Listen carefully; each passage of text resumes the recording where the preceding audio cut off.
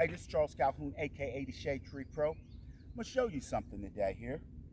One of the biggest things in golf, or biggest things that people overlook in golf, is the head. And I see everybody trying to keep the head still, swing around a center pivot in a sense.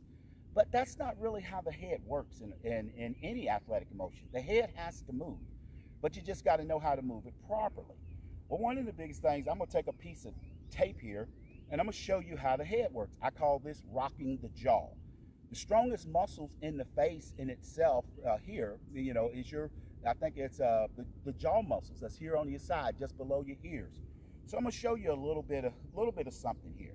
Now, if you look how I got this tape and I take it and I go from ear to ear, notice how it has an arc. See how it creates an arc?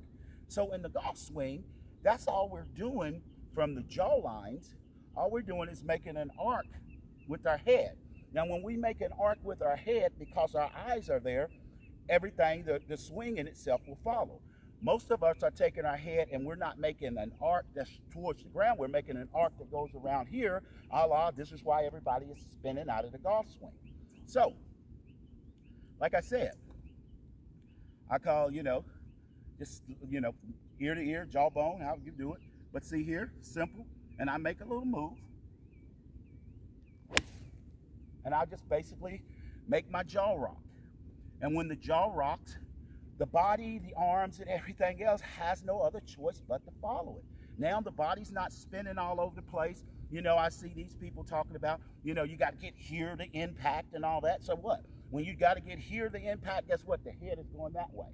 But the conflict comes into play is because the head actually wants to, because the eyes want to follow the arc that you're creating with the ball or with the swing.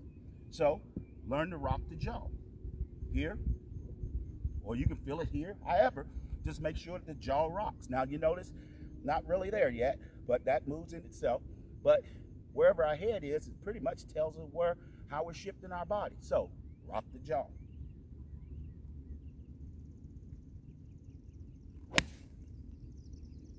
I mean, even hitting little shots, rock the jaw.